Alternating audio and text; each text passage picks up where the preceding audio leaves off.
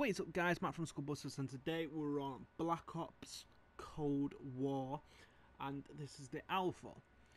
So SBMM has been trending all over Twitter for the past week, for this weekend.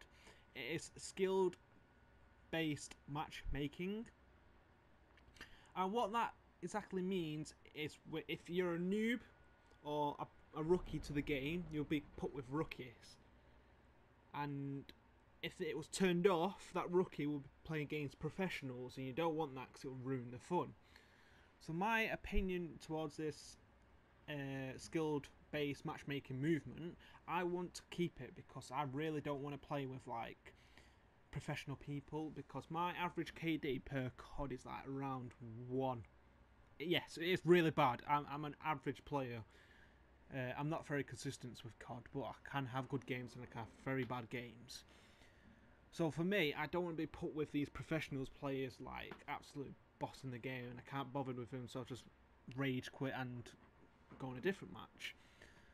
So with this skill-based matchmaking in play, that means people with my average KD, so my average KD is 1.0 per COD, roughly, will be against other people who's at the same KD, which is 1.0. So within 3 to 6 months, my KD will be exactly the same, and obviously other people's will be a lot higher, like 2 and 3, which is 3 kills per 1 death. So these people with 3 kills per 1 death, who like constantly going on these massive runs and getting like high score streaks, such as the Chopper Gunner and much more. See, I don't really want to be put with them, because if I get put with them, it makes the game fun. I want the game to be fun where I can enjoy myself, and obviously I get killed now and then. But I want to be put on a game where I'm enjoying it, instead of me hating the game with a bunch of idiots.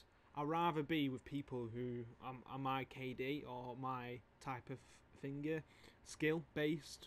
That's why it's the whole point of skill based matchmaking. They can alter this skill based matchmaking. They can turn it down or whatever. But if they turn it off, it's going to make the game very chaotic. Because in theory, you want to be put with the same people or lower people. But if they put you with tryhards, it's game over, because you're getting shat on here and there. Like, so you're on 20 kills and this guy's on 70 kills end of the game.